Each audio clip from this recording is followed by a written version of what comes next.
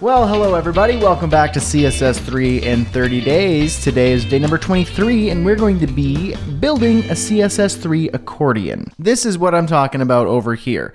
An accordion is simply grouping of elements and content, and typically how an accordion would work is that when you click on, say, a tab, that content expands. And if you clicked on a different tab, that content expands and it contracts the other or retracts the other content. Now, typically this would be built in jQuery or JavaScript, but the fun thing about this is that this is built exclusively in CSS3. Now, there is a little bit of a limitation here, and perhaps I challenge you to find a way around it with exclusive CSS3. When you open an accordion item, if I click on this item again, it doesn't close it. And that is because of the limitation of using CSS in this case. Perhaps that's not a big issue for you. If you want to leave all of the content open at once, perhaps there's a different workaround. But the way that we build it today, it's quite simple, and it will allow you to build an accordion very quickly in your own websites, displaying content, displaying services, or whatever it is that you want to use for an accordion. So let's jump in and get started. Over here in my code editor, I have day number 23, CSS3 accordion opened up. Give yourself a moment to download those and open it up in your favorite code editor, and then open up your index and sandbox.css. Of course, as always, final.css is available for your reference. And let me show you the index.html first. This is the markup. In our sandbox here, under the level 4 heading, we have a div with the class of accordion, and then a div with the class within that of accordion _item. And then we have an a tag with an href that navigates to an anchor, tab 1, and then a class, a couple classes in fact, simply for styling. And then we have a div with the ID of tab 1 and the class of accordion content. And then there's two other identical setups just with tab 2 and tab 3. Now what happens here is when we click this link, it navigates the browser down to this. So it's an anchor, and then it navigates it down to this div. So this is looking for tab 1, the ID of tab 1, it pops down to tab 1. And you can see that when you just click on the base markup here. So if I click on accordion 1, it pops to that content right there. Accordion 2, it pops to that content. Accordion 3 pops to that content. And that's the default functionality. In the final version, it doesn't do that. We're going to be using that as a way to animate and display this content. So that's how the markup is set up. Let's jump into our sandbox and get styling. Now, a lot of this styling is going to be just, I guess, cosmetic. The functionality of hiding and showing it is actually quite simple, and you'll see that in a moment, but we're going to make it look a little bit better because why not? So let's style just accordion, position relative, display block, background color, we're going to make it white, and then border, solid 1 pixel, and then to go EO. All right, and now we're going to say accordion _item. Display block, and that means we're styling this entire item here. So it's this whole piece. So there's the accordion, which wraps everything, and then there's accordion item, which wraps the entire item within there. And then there's more elements. So we're going to display that block, and we're going to say accordion, and then accordion content. And then we're going to go display block, padding 0, height, this is important, 0, we're hiding it. And we're going to say overflow hidden, so we're hiding any of the overflow because there will be an overflow. When we say height 0, the element's going to contract, the element's going to have 0 height, but the text will be overflowing outside of that element. So we want to hide that content when it overflows outside of its height. And then we're going to say transition. We're just going to transition the height, 0.5 seconds, ease, and we're also going to transition the padding at 0.3 seconds and linear. Because why not? Let's just see what that does once we get to it.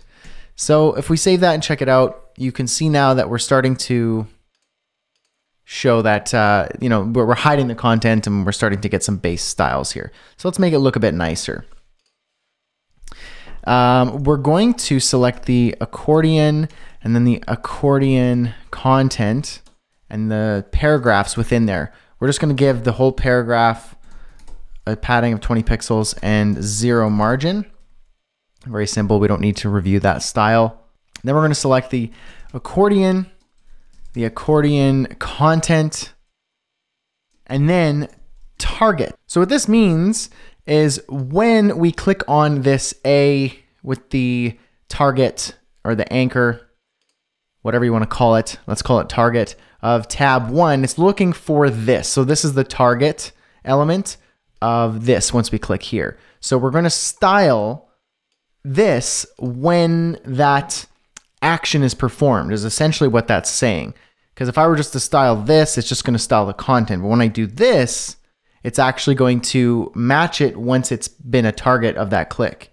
And you'll see how that works. We're going to say height 150 pixels, so a hard-coded height. So it's going to go to that height. Right now it's at 0. Accordion content is. When we click that link, and now it's we're basically activating this selector, the target, it's going to actually make that height 150 pixels. And because we have a transition on the height, it's going to animate down. Let's just see if that works. So there we go. I'm clicking on accordion 1, 2, and 3. And so really we just made the accordion. It's done. That functionality is complete. You can see how quite simple that was. However, I want to make this look nice and use a few more minutes just to make this a little bit more pretty. So let's style the accordion and then the accordion trigger. We're going to say text decoration none. So that's the link. We're going to remove that text decoration so it doesn't really look like a link. We're going to select the accordion and then the accordion title. Position relative. Display block. Margin 0. Padding 10 pixels. Font size 1M. Background color or background 00 B3 B4. Color white. Border solid 1 pixel 379 AA4. Let's see what that looks like so far. So that's going to be that whole title. There we go. So we've got that teal color in the background with a border, but I want to make it look a little bit more three-dimensional in each of those elements. So we're going to do that with some box shadow. So I'm going to say box shadow 0, 1 pixel 0, RGBA 255, 255, 255, and then 0.5, and then inset. So save that. If I left it at that, it would look a little bit like this. So we've got that white highlight at the very top as if there's a light source shining down from the top angle. But I also want more to it. I want to give a, let me see here. I want to have a border on the bottom and around it. So there's actually going to be quite a bit more here. So let's put a comma here. You can add more box shadows within the same value. Within the same, after the property, you can add multiple values. 0, -1 pixels, 0 RGBA, 255, 255, 255, and 0.1. And also inset. So that will look a little bit like this. Well, you can't even really see it. Let's just make it hard-coded like yellow so you can see where that is. So down here, we're going to have another highlight down at the bottom. So let's change it back to 255. And if I made it a little bit more visible, you'd see the white line at the bottom. Now we don't really like that. I want it more subtle. So maybe let's try something like, I think 0.1 is good. Super, super subtle. It just adds a little bit of depth to it, a little bit of a highlight at the bottom. Remember, the light source looks like it's coming from the top, so I don't want to confuse your eyes and have multiple light sources. I guess it doesn't matter. It's up to you. Now I'm going to say another comma, 0, 4 pixels, 0, and then 338, A94. That's going to be a shadow on the outside at the bottom of the title there. So it's a thick, darker line. And now the reason why we did this previous one, this gentle highlight, is to give a little bit of depth to that thick shadow on the bottom. So it looks like it's a box coming out. And you can see if I made that just a little bit lighter, you could see that line there. Now that doesn't look as good. So I kind of still like my original decision of 0.1. Super subtle. Cool. All right. Now the next one, we're going to do one more box shadow. 0, 4 pixels, 2 pixels, RGBA 0, 0, 0, 0.5. And that was going to give us a shadow around the element altogether. So each of them kind of just pop. Now what we're going to do is when we hover, there's more to it here. So we're going to say accordion double underscore title, and then hover. We're going to say background color is going to be OBBFC0. That will look a little bit like this. So it just highlights it a little bit. Nice usability, little feature there. Now we're going to do one last thing. Just a couple more styles here. I want an arrow at the far right-hand side. Now, instead of going to Photoshop and creating one and then creating a Retina version of it and all that sort of stuff, we just want this done in CSS. We want it done quickly. And we're just going to use a convention that we've already used in past videos of using borders to create a triangle. Okay, so let's say accordion and then accordion title after. And now we're going to say position absolute. Of course, it needs to be content empty string. We're going to give it a,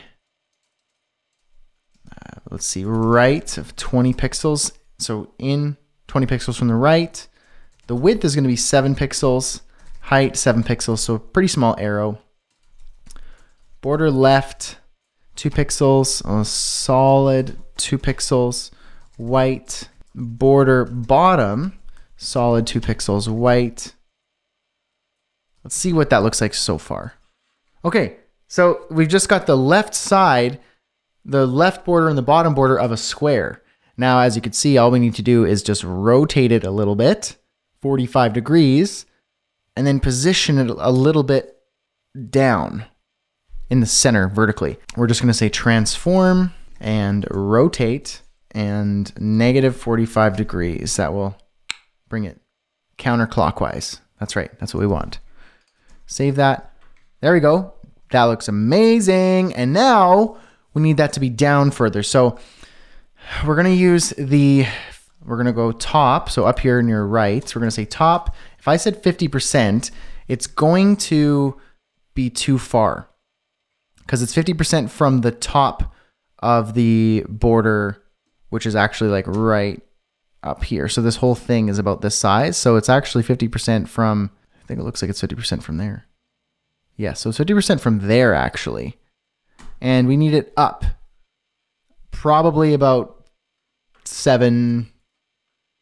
Maybe let's do this calc because we want 50% and a pixel value. So let's try that, minus 7 pixels. So that looks like it's too far up.